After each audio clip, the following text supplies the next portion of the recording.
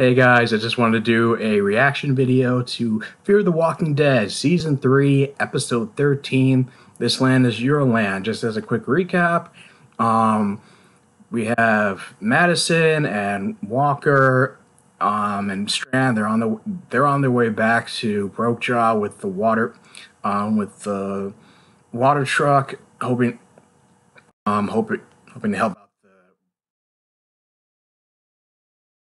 everybody else out in the community.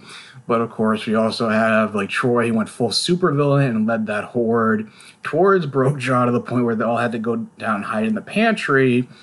And so now, and because Nick and Troy basically got Jay killed and bitten, they basically now have to work on trying to get the horde off the ranch and try to save everybody before they get just trapped down there and eaten and whatnot. So here we go.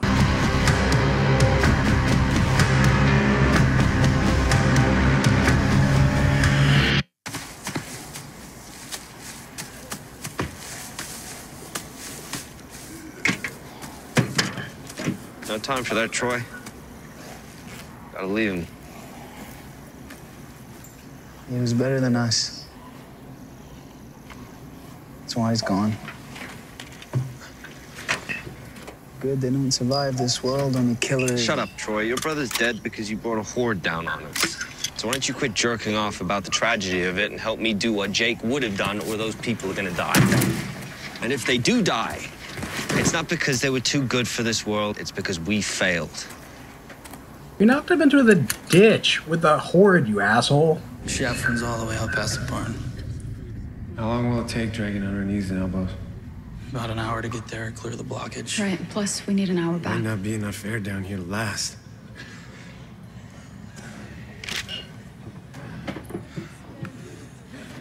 We have maybe 2 hours before the carbon dioxide kills us. All scared. We don't know what's going to happen out there, and we're less sure what's going to happen here. But this is what we do know. The vent is broken. The only airway we have is blocked. Which means if we can't fix it, we suffocate. Right now, the enemy is not what's out there, it's actually time. The more of us there are, the less time we have. So we're asking for those of you who have been bitten to come forward.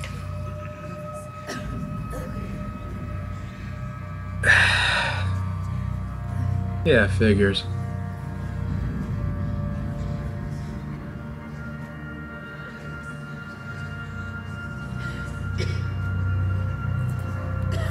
Guess we do it the hard way.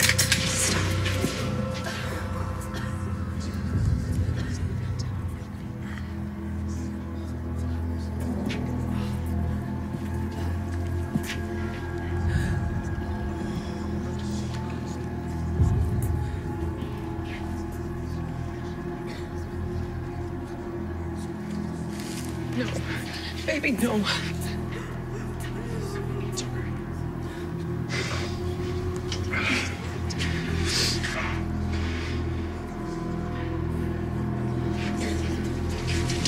Please, we don't know.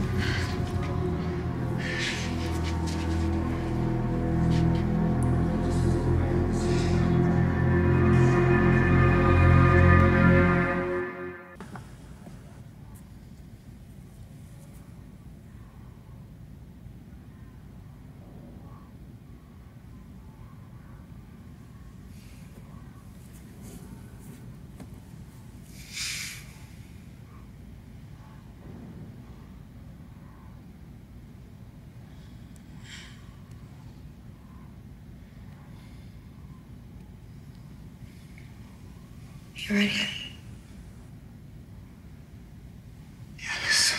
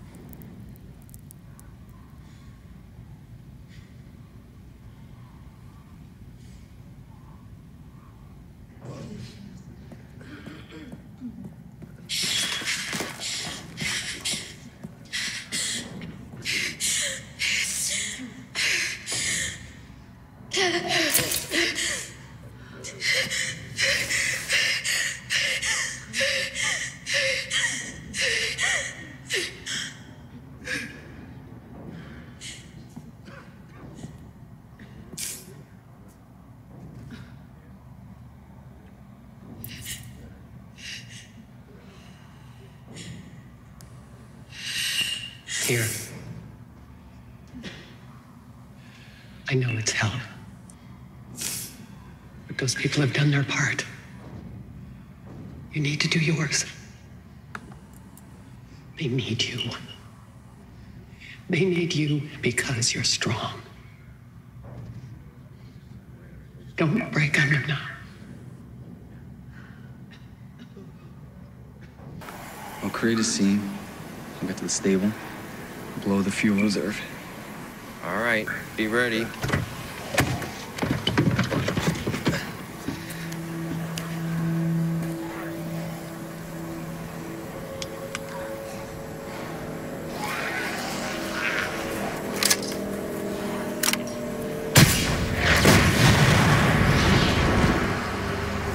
Nice.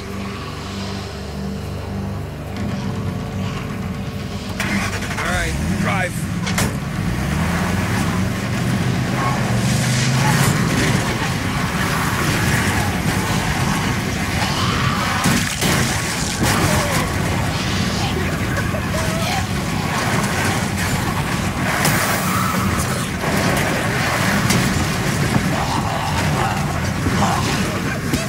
Holy shit, man.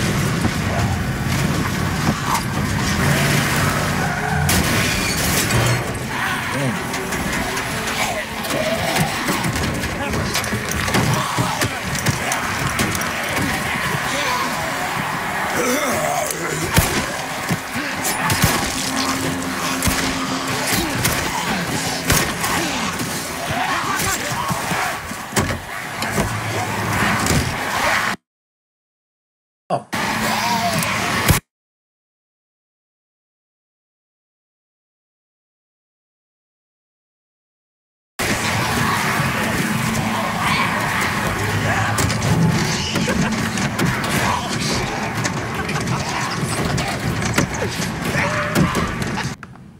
Just give me a minute. It's time. Alicia, we need to do this now.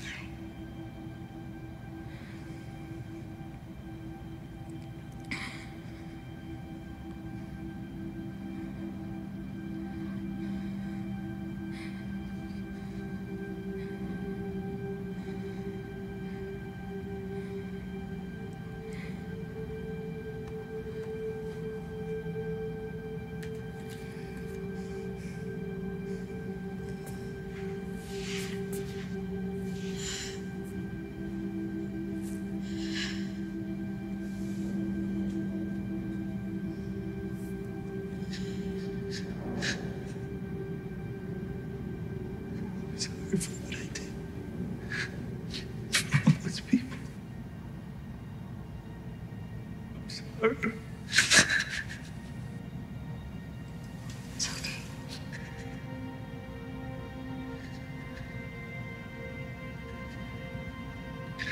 It's gonna be okay.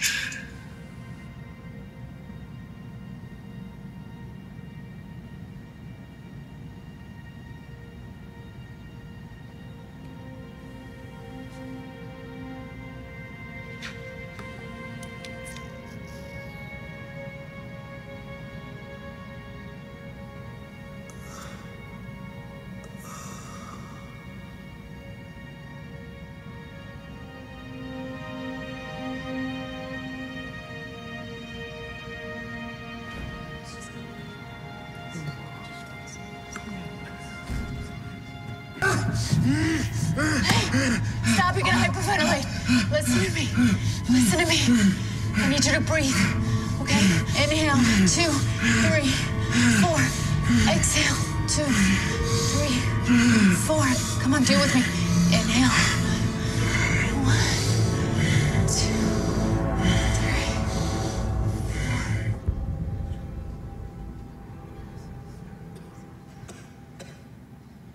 shouldn't have brought them here.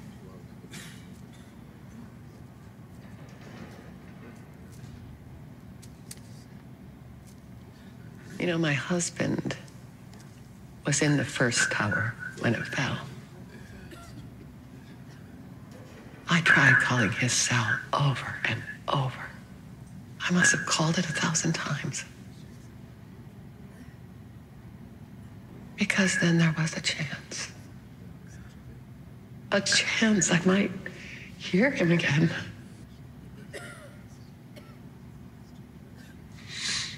Even when you're hopeless, hope is all you have. You've given us a few precious hours. There's no shame in that.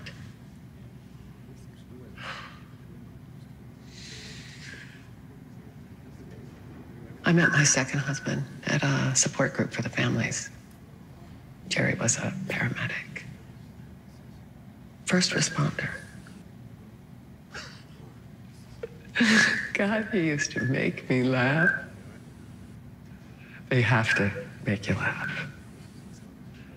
I mean, good sex and all that, sure. But if they're not funny, forget it. Good to know. Who brought you here?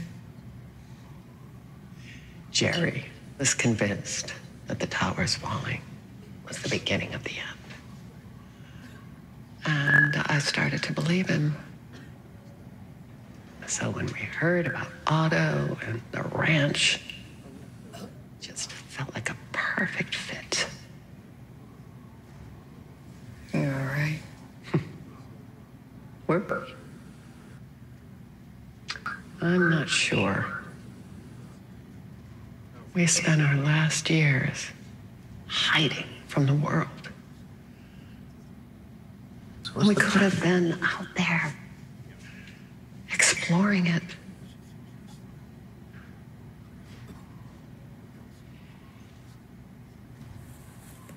Promise me, you'll never make decisions based on fear. I'm sorry. No need to apologize. You were in Iraq, right? Yeah.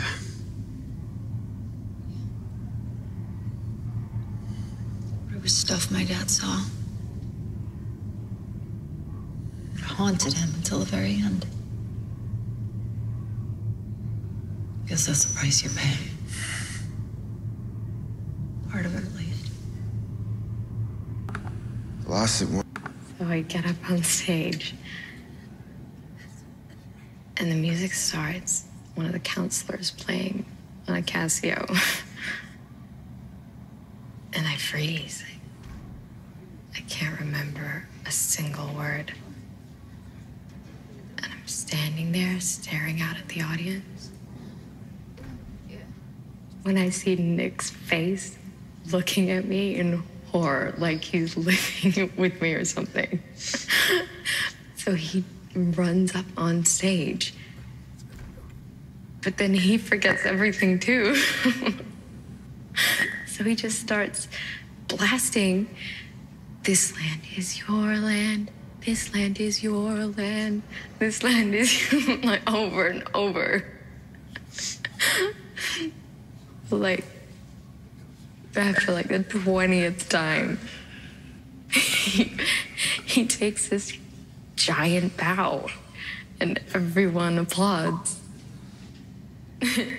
You and your brother. We were kids. But it changed.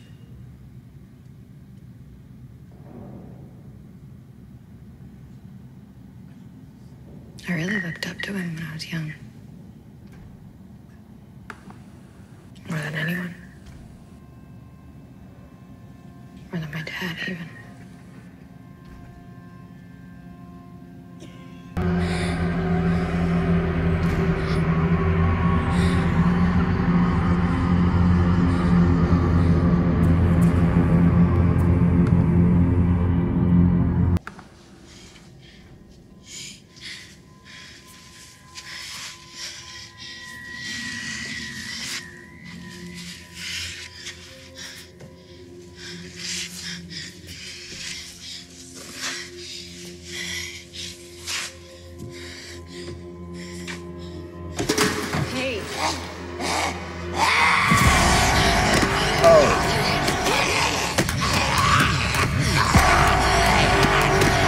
Come on, come on. Come on.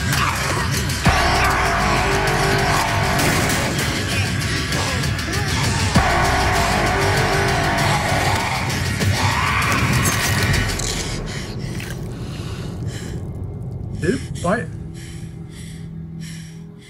Oh, she got it.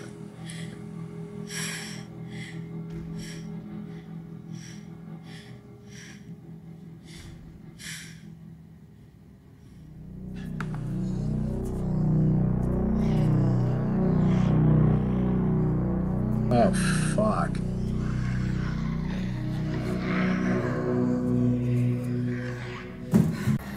Help me up there.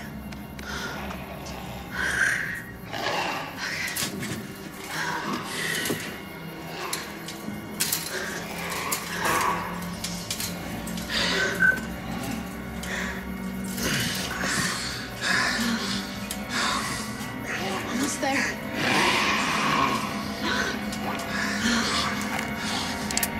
Amelia?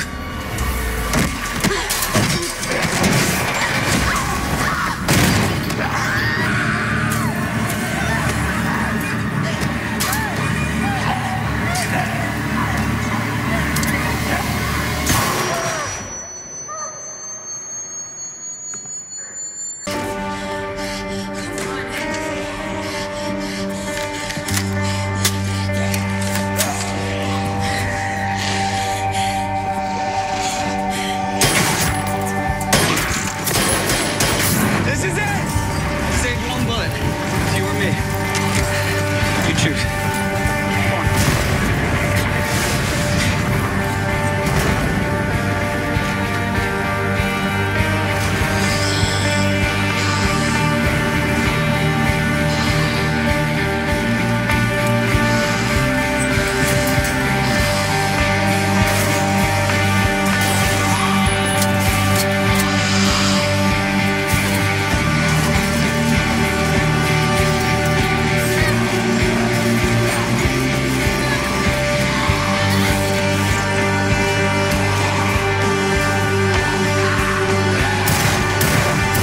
Alicia, we're here. Come on. Alicia. He got bit. I put him down.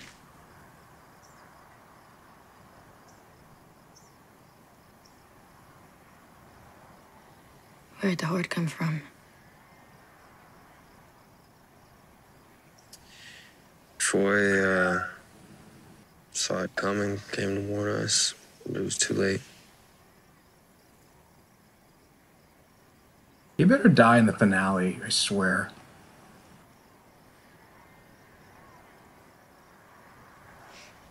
We're leaving soon.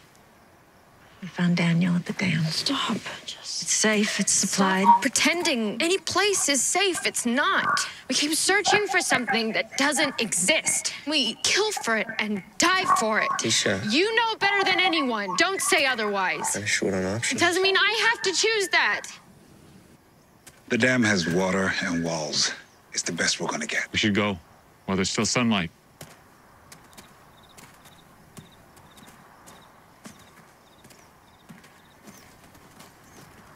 Where's the dam? What? Show me. On a map. It's close. We're gonna be there by morning. No. I'm not going. Alicia, look, you're in shock, okay?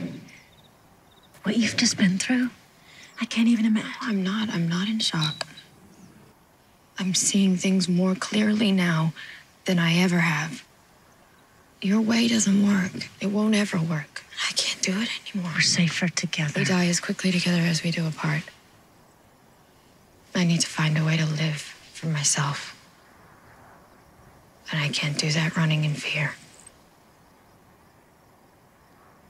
I can't do that with any of you. I can't just let you walk. I'm not asking you, Mom. I'm telling you. Okay, so I definitely gotta say that the actress Alicia Debham Carey, if I'm getting that right, she really carried this episode. I was impressed. I think it's probably the best episode we've done thus far in the series, and I mean, what she did was unimaginable, and I really think I think she maybe is in shock, and maybe she isn't. I think even if she's not in shock, she's clearly just broken at this point. And, you know, I mean, it's like Madison. I mean, every time they go with Madison, it seems like I guess you can argue that. I guess her mentality is that wherever they go, like when there's the hotel in Mexico, Broke Jar Ranch, it's like the whole thing just goes to crap because. I guess in a sense you can argue that Madison was kind of responsible because like he couldn't, if he just agreed to kill Troy instead of just trying to feel bad for him and trying to save him from himself the same way, Nick is trying to do that with him. And I guess they just feel bad for the Troy, and I get that. He's broken and, he was always like written off by society as this loser and, there was no hope for him, but it's like he's not Nick. I mean, Nick's an addict, but this guy's like a just full-on just sociopath who just went full supervillain, and I don't think that character's redeemable, especially after he basically destroyed Broke Jaw Ranch. So I guess it's like one of those things where now it's like Alicia wants to go off on her own and just kind of but it's like I don't know how far she's gonna get where on her own with just a ration and a gun, but I think she just kind of wants to. Go somewhere to like process like all this happened. And it was an interesting note when she said that the woman that she Alicia was talking to talked about how the husband the woman and her husband came to the ranch like not long after 9/11. So I thought like The Walking Dead started around like, the apocalypse happened around like 2010 or something, but I don't know if Otto was like gathering people even before the zombie apocalypse, maybe because of that whole advertisement. Like, it's kind of unclear, but like I said, it's really a stellar episode. Alicia really carried the episode, and I really liked it. And I look forward to seeing how the season ends. Hopefully, I mean, besides wanting Troy dead, I mean, I feel like like you said, like how much they have to deal with people going crazy at the dam because it's like they were going because of how they were fighting over the water there. So it'll be interesting and also be interesting to see the kind of dynamic that Danny and Ophelia are going to have, knowing that, Ophelia has now had to kind of embrace her darker instincts and fight in the zombie apocalypse and do horrible stuff.